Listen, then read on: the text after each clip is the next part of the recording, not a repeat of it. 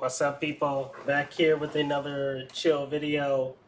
Um, this video is gonna be different because, dang, my freaking shirt. Oh wow. Yeah.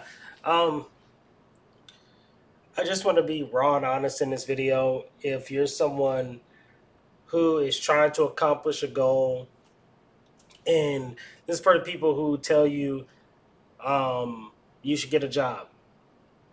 Now, I'm not going to sit here and convince you and tell you shouldn't get a job. Okay?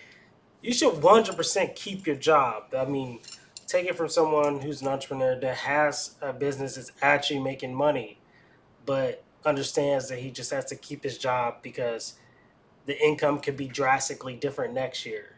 And the year after that, I don't know what's going to happen. So I'm giving myself half a decade to kind of like feel feel what's going on so I can stabilize and figure out better monetization options. I'm a content creator, but I own like several multiple channels, several monetized Facebooks, and several, like Snapchat accounts and stuff. And I'm trying to build a media company, and it's taking some time. But this is my word of advice. Even if you're a content creator that's, I don't have like millions of followers on each account, so I'm not like big balling, but I'm making, a decent living. What I would do is keep your job because I've seen my income go from all the way to zero, all the way back up. Um, and there's a lot of implications to that. Um, and this is for any entrepreneur because this could happen to any entrepreneur. This happened to a lot of entrepreneurs during COVID that lost everything, had to file bankruptcy, stuff like that. So, for someone like me that kind of touched the stove, got hit a little bit, but was able to recover pretty quickly because I still did have a form of income that was more stable than content creation. I'm going to give you this word of advice: keep your job, but not in a way that you might think I'm telling you to keep your job. This is what I mean. If you're an entrepreneur and you should keep your job. What I mean by that is keep your job, but make it to where that job does not interfere with your endeavor. Now, for me, I chose to do door dashing and Lyft driving. I was already doing that before because I had an IT job before I went to Lyft and DoorDash full time because I was trying to build this thing. I had a shitty car. I didn't even have my own place to stay. I was still making these videos and I was getting nowhere. I started making content on multiple platforms around, I think it was like 2021. And at the end of 2021, I had some videos blow up. I had some posts blow up on Facebook. I had some posts blow up on Snapchat. Next thing you know, I went from making like 2 to 3 thousand a month at the age of 25 to like I think some months I was making 30 grand a month. It was insane. Um, but before that, and it's not even anywhere near that at all. But I still do pretty decent. Like sometimes I hit like 3 or 4, 5 grand a month. Sometimes it could go back all the way up to 10K. It just depends on what's actually going on. But I learned early on. Well, I know how to. I call this channel Digital Brain because I kind of like my brain started to understand each social media algorithm because I was on all of them. And then this thing was turned into a media company because we were outsourcing UGC ads, and I had other people that was doing those ads with me besides myself. And it started to scale, like it was becoming like its own brand, like, but it wasn't around about me anymore. I had went from this relatively unknown reaction YouTuber to kind of like, dang, he goes viral on Facebook, he goes viral on Snapchat, goes viral everywhere. Pretty much, I just became viral. But that's not the point though, because anyone can go viral, and it's still hard to make money when you go viral. I don't care what anyone says. So in the context of what I'm doing in business, I decided that okay, Lyft and Uber, DoorDash, that stuff gives me the flexibility to make a pretty decent income. Like if you're driving like 12 hours a day or working 12 hours a day, you'll make 200 to 300 a day, depending if it's the weekdays or the weekends. You'll do decent. What you do is you take that income, you take that money, and you say, hey, that, you put your money aside for taxes, of course, and then also it's the flexibility of it that makes it great.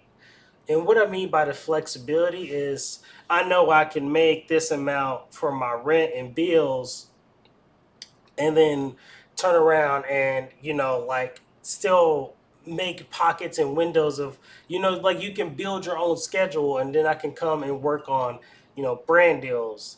I can work on video content. I can work on learning animation. I can use some of that money to learn more about filmmaking and pay for like these mini classes and earn certificates. So the cool thing about, you know, the it was just rideshare and all that stuff just gave me the flexibility while giving me the stability at the same time. While this thing over there may make more than what I'm doing sometimes, the cool thing about it is that it just create, and also it just keeps you like kind of going outside, because what I'm doing is a lot of computer work too, and I don't always want to be there, and it allows me to pay to hire people like on Upwork, stuff like that, so contractors. It just allows me to build a lot faster too, because if I was just relying on that income, then I'd have to pay for taxes and then file my losses. And there's a lot of different things. But if I use Lyft as like, oh, my living expenses, and then maybe I take some savings from it after taxes and put it towards expanding my business, like hiring another person, which with a digital business, it's very easy to scale because it's not labor intensive. So there's not like huge labor costs. Maybe you hire some guy off Upwork for $10 an hour for a week, and he only, like that's pretty decent compared to, like someone who has to hire someone for a coffee shop and you got to pay them a whole salary. You know what I mean? Or like you got to pay them like almost up to 2,000 a month. It just depends on what's going on. So yeah, it's that's the thing. It's You have to discern when it's the right time for you to leave your job, because I look at it as a lot of people think that they want to get rich quick, but they have no idea the implications of actually making money. And I'm saying this from the bottom of my heart. Y'all really don't know what you want. I've been there. I've seen some stuff, and this isn't to brag, but I've seen people get miserable based on how they made the money and how they got there. And, and then also I've seen people who have gotten there really quickly, very fast, but they were either frauds or they were either just doing things not the right way, and they crashed and burned and spent it all or whatever. It's something like that, something bad. And I'm like, I kind of want to go the slow and steady route. So I was like, yeah, there's a lot of cash on hand, but that has to be paid for taxes, and we need to expand. And it's not a lot of money in the context if we have to shut down tomorrow. I'm always thinking about the inevitable of actually the business dying because of the nature of it, and it's digital. It requires me to think of innovations. It requires me to think about, okay, what is each department? Like, we have the gotcha department, we have the toka department. These are whole other channels and whole other niches where my face is not even shown, like, and then I have to maintain the editors there. And then we have the recap channels. And then I have the Facebook stuff, and then we have Notion and those products. And then on top of that, we have me, just the personality for the React videos. And then, it's like its own mini media company, and it keeps growing every day, right? We have our Facebook posts to go viral. We have our, and those, but that doesn't mean like it's hard to sometimes get ad placement because you have huge competition. There's all types of other media companies out there. The way I'm growing is a little bit more different. So like I noticed that there's this trend of people that think they want it fast, but I'm building slowly and learning my systems and processes before I go and do something stupid and it just crashes and burns. You know what I mean? So I'd rather take it slow and steady, and I'm not in it. I love what I'm doing. I'm not in it to be famous or anything like that. If my work is recognized, that's cool. But I'm not. I'm really just doing it for my own independent freedom.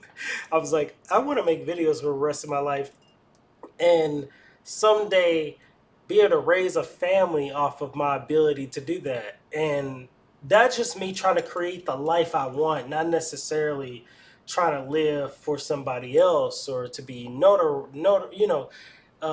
the word, notoriety, or I don't know, be known or whatever. It's like that's just a byproduct of that if you do great work, but it's not necessarily a goal for mine. I knew that I was going to be making videos. I was playing with actually, I have my camera back here. My original camera, one of my first cameras.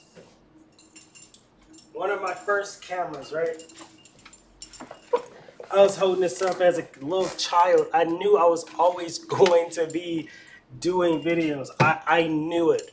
I'm not saying I was like knew it from the day I was born, practically.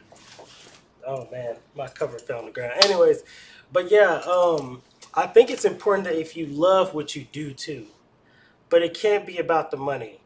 If you, that's why I say, and that's why we're gonna go back to getting a job that matches what you're trying to do.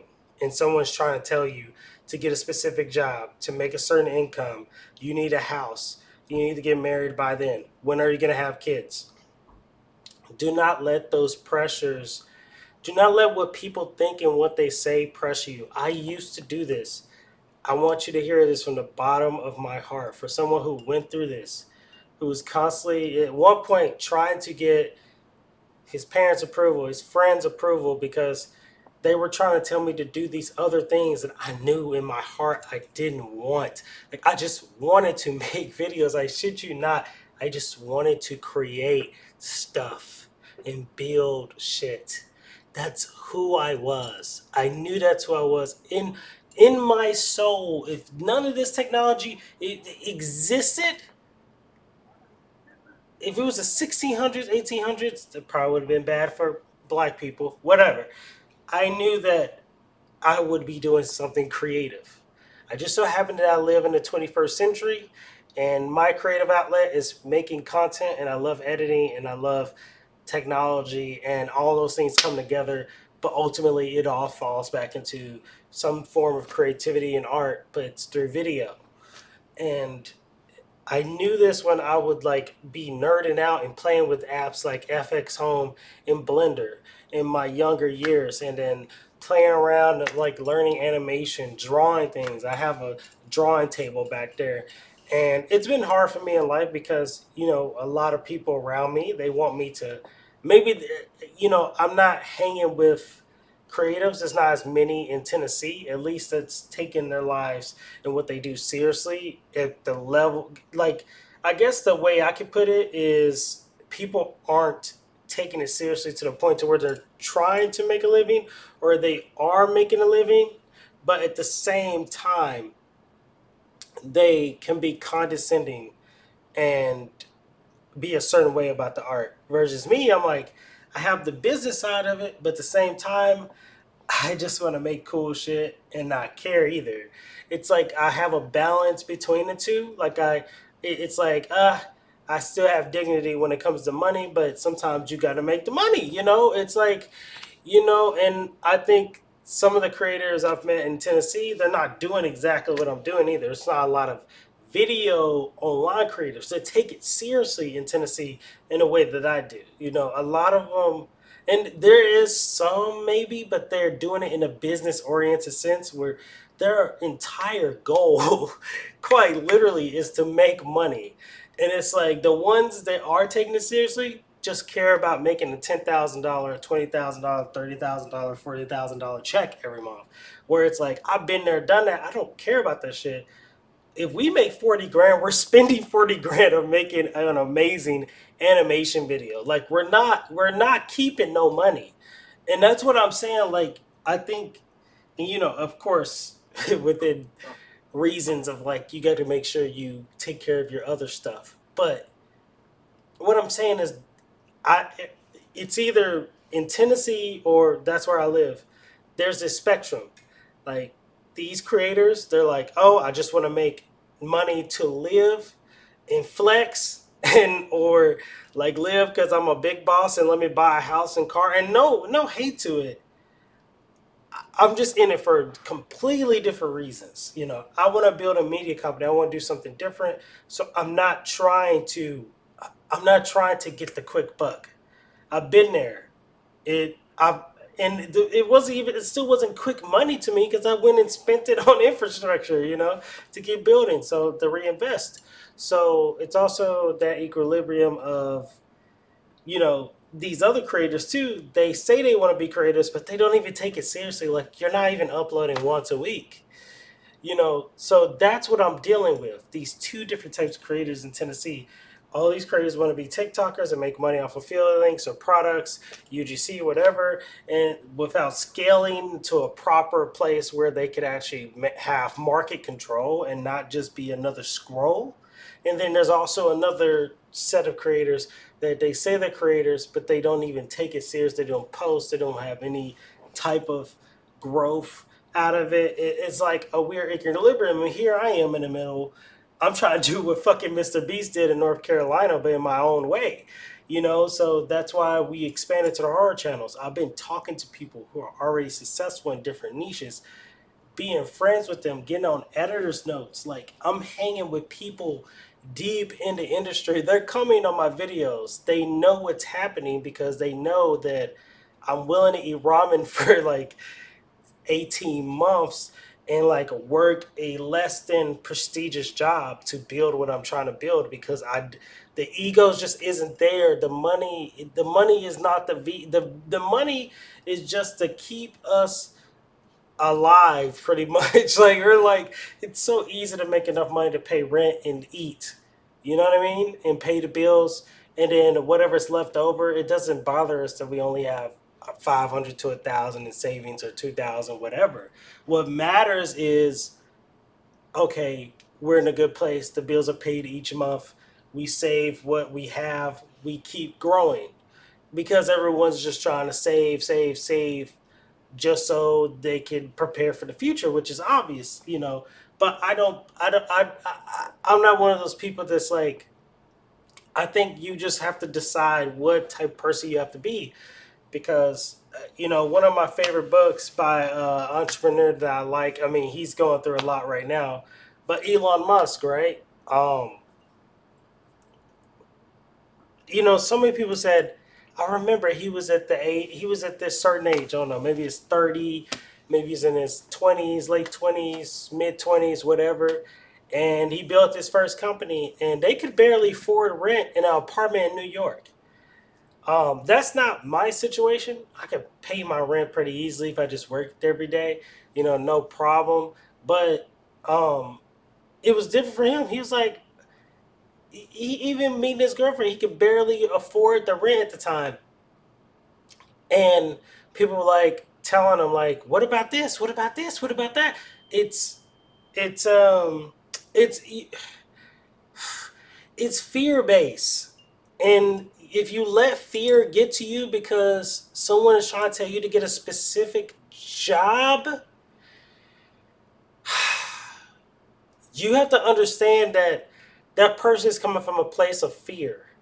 Maybe it's either they never followed their dreams, or their dream was always to be in that type of career field. And there's no hate. There's never a hate on people who get education, who become doctors, lawyers, teachers, bus drivers, whoever they are. There's nothing wrong with that. You know, even sometimes a garbage man is smarter than you, you know. But I think if you have a specific goal in life that you know you feel in your bones that something supersede intelligence. Listen to what I'm saying here, man. I'm fucking preaching. Take this shit to 2024. If you know that you're supposed to be doing a specific thing and you think it could be good for the world, or you think that you could do something different. For me, I think this media company that I'm building will be great for the 21st century.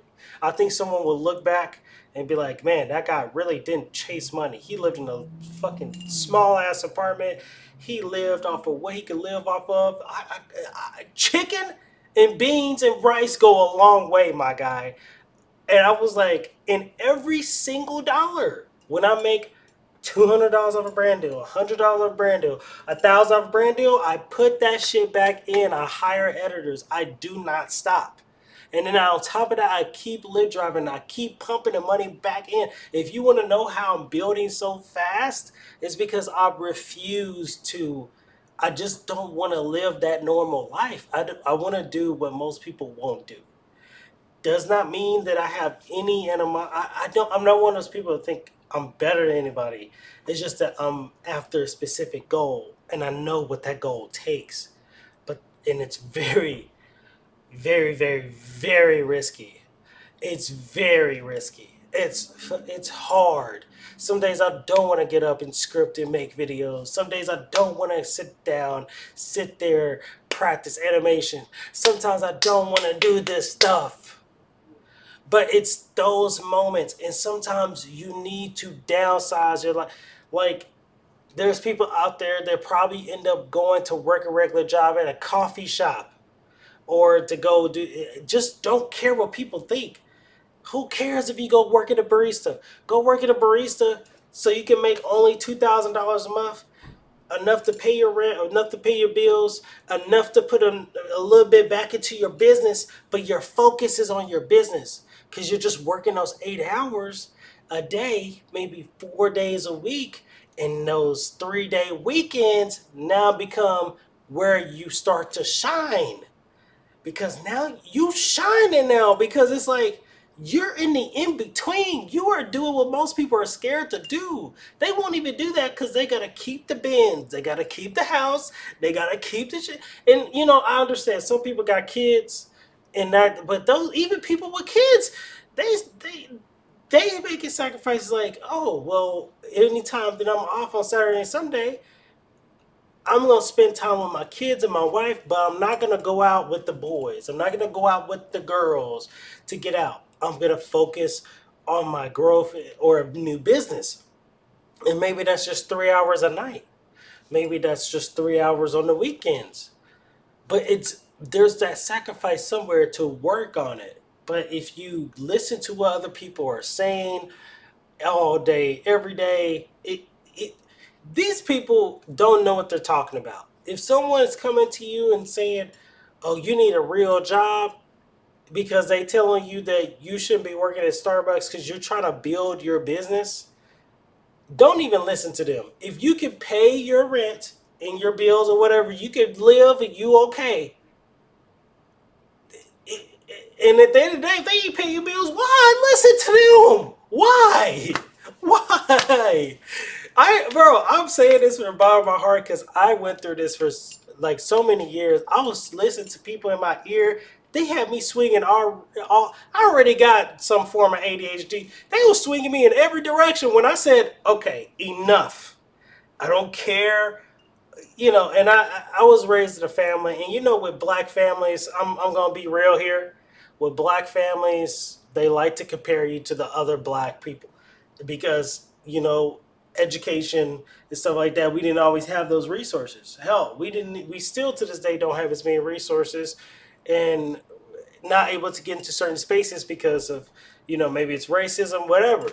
But it is a different time. It's the 21st century, and things are different. You can build a business from home. You can be on the internet, and the internet is democratized. You can't, and it's bigger than the corporate systems have ever been before. So it's kind of hard to, racism doesn't work as much as they used to. So it's like, in the black community, it's also another thing where we've always been measured on if we could play sports, if we're good in business, or we got a high education, and what car we drive, how we dress, are we like, with the black lingo and stuff like that. And me, I'm just saying, hey, it's 21st century. Let me try to be one of the first black people to build a media company off of the backs of algorithms on social media. Let's see if it's worth a try. If not, I still walked away with a ton of skill sets. I can go get a job as an animator at a company or something if my shit doesn't work. But I think that I just stopped the idea of trying to live up to the standards because I have to create the standards. I have to meet the expectations that I built for myself. I can't have anyone else take me seriously if I'm trying to get validation from these people. They don't even know what I'm doing. It's like I can't even explain to them. And it's in you. I can't even, dude. I can't to people who are computer science majors. Sometimes I can't even explain to them because they're trying to figure out how the hell I'm doing what I'm doing anyway. They're like, how the I post on Facebook all the time. I got a computer science major. Why can't I get 100 likes on Facebook? Sorry, dude. I just know how to fucking do it. I don't know why. I named the channel Digital Brain for a reason. I'm trying to figure it out. Am I a different type of human or something? I know there's a ton of people like me out there. There's Mr. Beast. There's a bunch of other guys. I wonder if they even know what the fuck they're doing. I know what I'm doing to a certain extent, but not all the time. You know, I think I just see patterns, but that's not the whole point. The whole point is you have to think about it like this. Stop trying to seek that validation because I seeked it for a long time, and I'm just done with the comparison test. I'm doing what makes me happy, right? But at the same time, I'm looking at, okay, what if I could actually pull this off? If I pull this off, this will be huge. It won't be just huge, it will be wild because it would be the first time that I might actually go through a video with you guys because actually let me text. I gotta text somebody back. Hold on.